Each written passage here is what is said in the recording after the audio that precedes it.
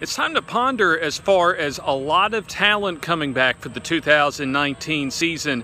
Could this be Nick Saban's most talented team that he's fielded in 13 seasons now as the head coach of the University of Alabama? Now, go back to SEC Media Days, and the media seems to think so, as far as a dozen players from Alabama representing not just any SEC team, first team status across the Southeastern Conference. A dozen first team selections from Alabama, and you consider the watch list for awards like the Heisman Trophy, like the Butkus Award, the Nagurski Trophy, many others.